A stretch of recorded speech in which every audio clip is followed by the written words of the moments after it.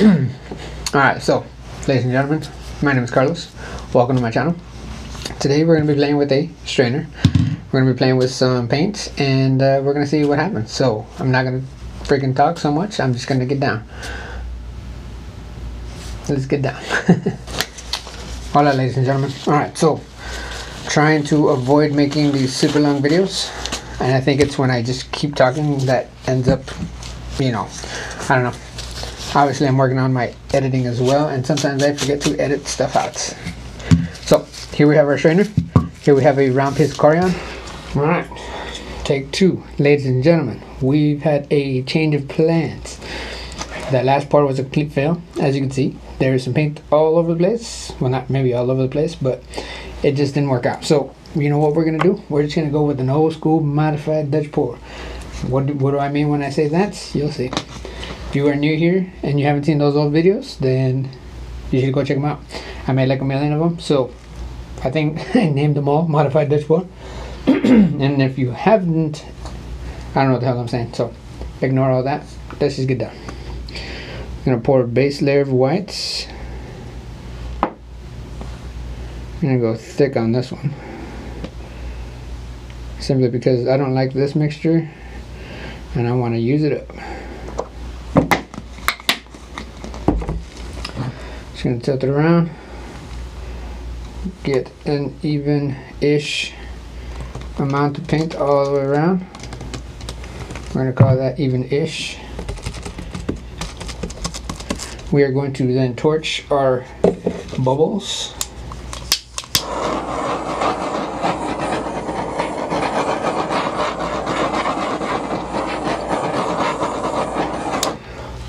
So basically what I'm going to do is I'm going to puddle just like a normal Dutch pour my paints. I'm going to do it right there in the middle.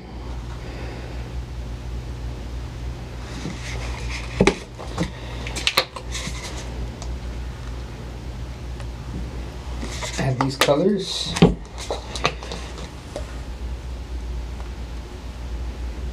And then typically when I do them, I usually do them on my oval pieces or even on a square piece. I usually do it down towards one side and then blow outward this time around. And keeping in spirit with all these blossoms and puddles and flower pours or whatever we're trying in the middle, we're just going to blow stuff all the way around.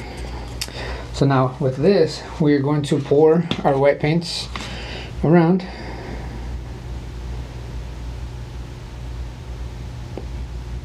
Now, two ways I used to do this. I would either blow the paint over with my mouth or take a craft stick and gently cover.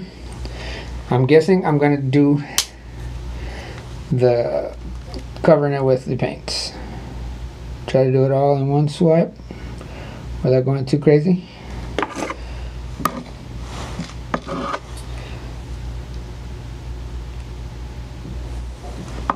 Just like so. And let the paint settle for a second. Hopefully it doesn't blend too much. I see a good couple little areas that are blending pretty good. We're going to then attack it with the torch.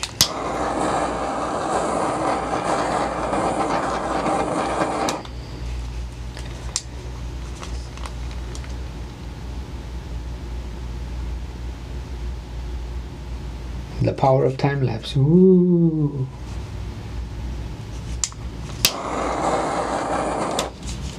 So instead of shaking it vigorously like we normally do, we're just going to ever so gently tilt it around.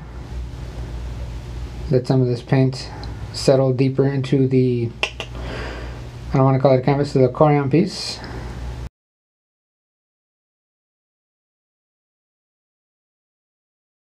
And torch it one more time so we can get some lighter color in some of those darker areas. And now we're just going to blow. So obviously this seems very close to that flower technique. What the hell is that called? The bloom, blossom, whatever technique. And it looks very similar, but obviously didn't use any of their materials. And well, yeah, let's just start blowing stuff around, see what happens.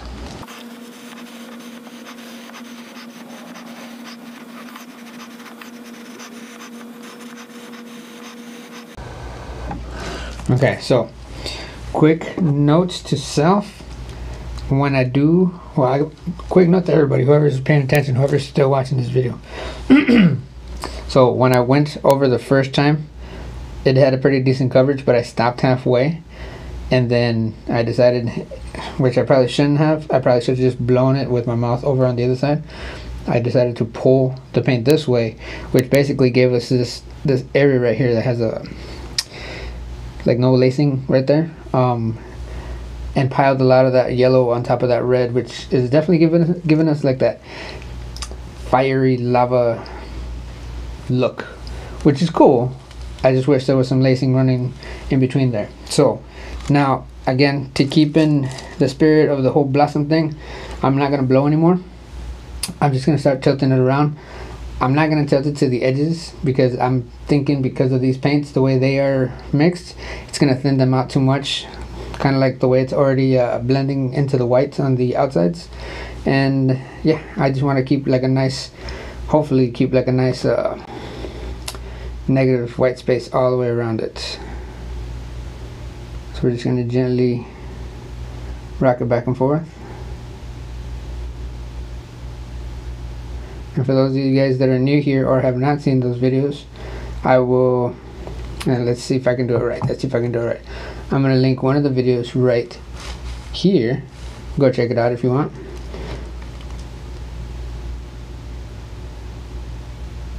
I used black, I believe. They gave me some pretty cool black lacing. But yeah, it came out pretty cool. That one was done over the summer. And I think, if I remember correctly, I did it on a piece of acrylic. So it was an acrylic pour on a piece of acrylic.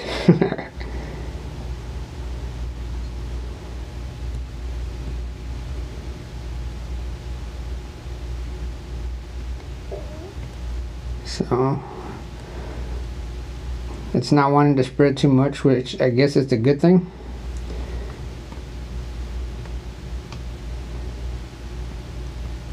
But I did want it to make it a little bit bigger than this, so we might have to go to one edge.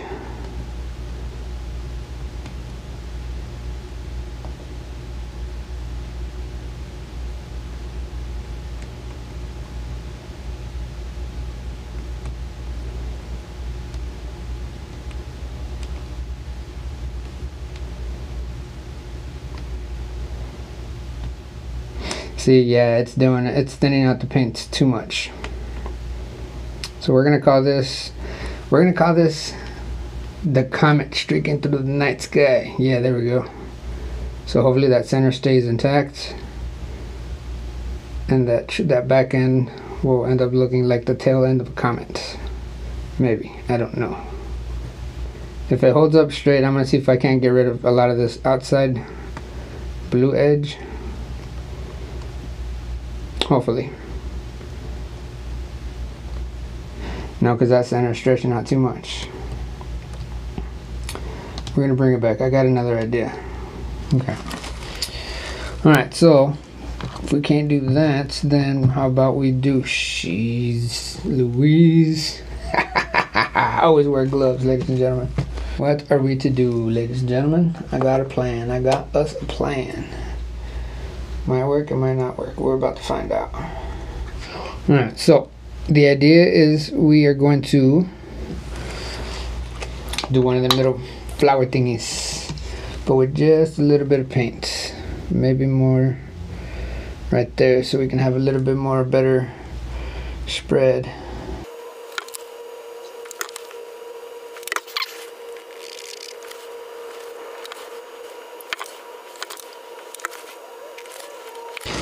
Cool.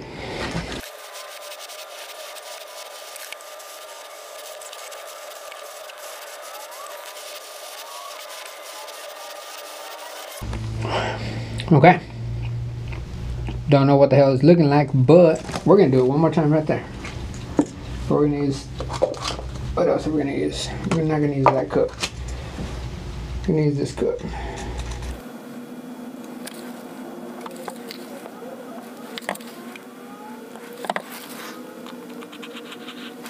All right.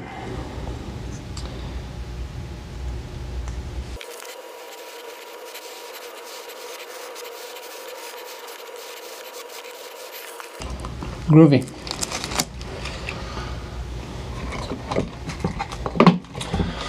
Cool beans. So, ladies and gentlemen, I'm gonna call this good. Maybe not. Hold on. Let's play with some paint.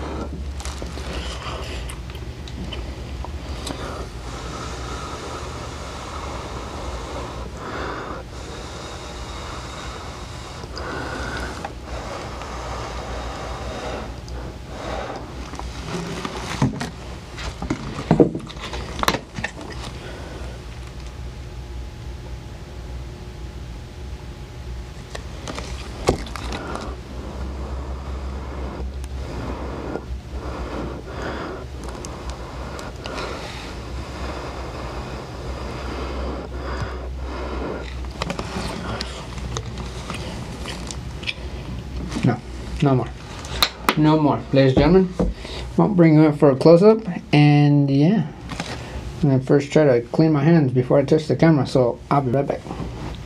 Alright, ladies and gentlemen, here we have and again, I make up these terms. I don't know what they're actually called. I just call it a modified Dutch pour. Why? Because I pour paint, I blow it around, and yeah. So if there's another technical name, then let me know. But so here is, if you watched the the beginning of the video, I think it was a decent save. I added a few more little areas of color just to kind of fill in the space, and maybe hid a few of the, I guess, the areas that got a little messed up. But I'm definitely having issues with this white paint. It is a little bit too watery, maybe. I don't know, but I still dig it. I love these colors. I love the way they blend together and how they form different shades of, well, other colors. So let me know what you guys think in the comment section. Let me know. That was a weird pause. Let me know where you guys are watching from, and yeah, if you like the video, give it a like. If you don't like the video, give it a like anyways. It helps the channel. And yeah, check out the video in the end screen if it lets me add it. I don't know. I'm not quite sure how this whole YouTube stuff works, but thank you guys for watching, and I will talk to you guys in the next one. Bye.